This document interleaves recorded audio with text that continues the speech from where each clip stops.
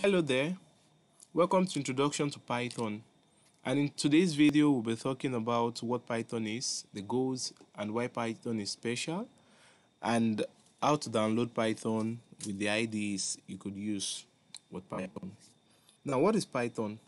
Python started as an hobby programming project in December 1989 by Guido van Rossum, and it is a general high-level programming language. Its name came from an old BBC television comedy series, Monty Python's Flying Circus, and it has generated a lot of contributors online, of which some are anonymous programmers, testers, users, and enthusiasts around the world. It is object-oriented. Now, what are the goals that Python aim to achieve? Yeah, so Python is easy and intuitive, such that it can compete with its competitor.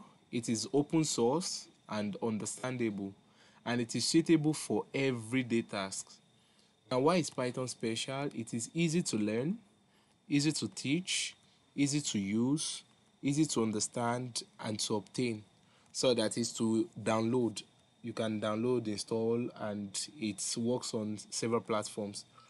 Now, there are more than one kind of Python. We have the Python 2 and Python 3. Python 2 is an older version of the original Python, and it is very much alive. Although there are no more releases for there is no upgrade for Python 2. Although there are still some releases that they do, but then they are not upgrading Python 2 to 3.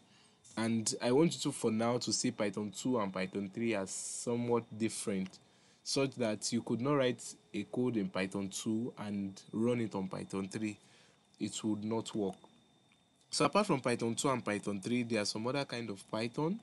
We have the CPython, which is the current one and the most popular one that everyone will use, and that is what we'll be using for this tutorial.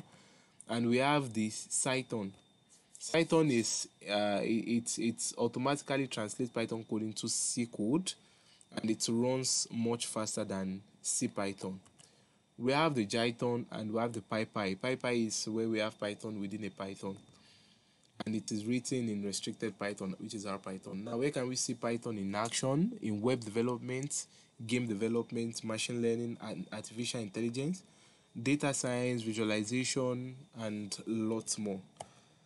Now, I think we have to check. Without wasting much of our time, we need to move on to downloading and how to install Python. There's so much more information on the internet, so if you need to understand or read more about Python, you could always go to www.python.org.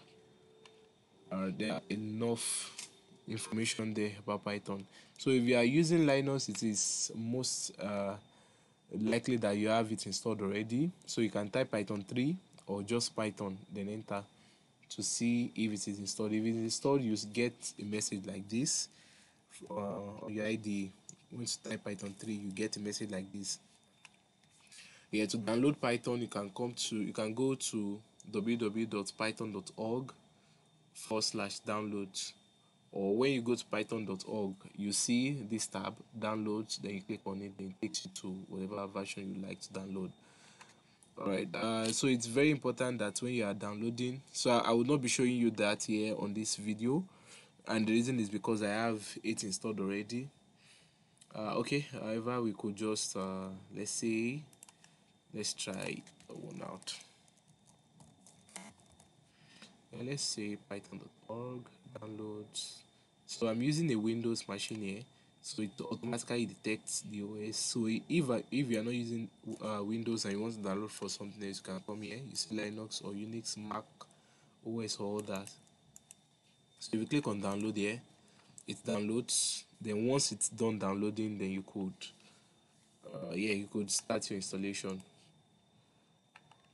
Alright, so there are some other kinds of IDE that you could use with Python, and for the purpose of this tutorial, I'll be using Visual Studio Code. But then there is the IDLE. It comes with the download with the Python version when you download. We have Spider, PyCam, we have Eric, Vim, Atom, Sublime Text, Jupyter, Anaconda, PyDev. So many of them out there. So you could, at your free time, you might want to just pick anyone and try to use by yourself. But for this tutorial, we'll be using Visual Studio Code. Alright, that will be all for now. See you in the next video. Thank you.